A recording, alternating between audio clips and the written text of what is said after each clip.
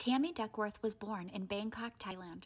Her father served in World War II, and his family served all the way back to the Revolutionary War.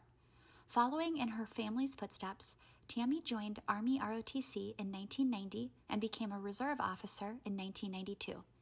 She chose to become a helicopter pilot because it was one of the only combat jobs open to women at that time.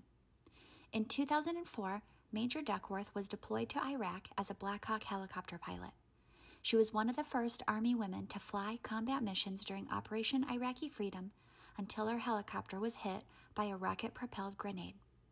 Major Duckworth lost her legs and partial use of her right arm in the explosion and was awarded the Purple Heart for her combat injuries. Despite those injuries, though, she sought and obtained a medical waiver that allowed her to continue serving as a lieutenant colonel in the Illinois Army National Guard. Following her recovery, she became the director of the Illinois Department of Veteran Affairs. She worked hard to create a tax credit for employers who hired veterans, established a first-in-the-nation 24/7 crisis hotline for veterans, and developed programs to improve veterans' access to housing and health care. In 2009, President Obama appointed Tammy Duckworth to be Assistant Secretary of Veterans Affairs. She led an initiative to end homelessness among veterans.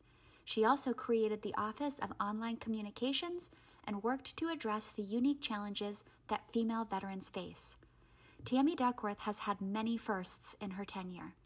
She was the first female double amputee from Operation Iraqi Freedom, the first Thai-American woman elected to Congress, the first woman with a disability to be elected to Congress, the first double amputee in the Senate, and the first senator to give birth while in office.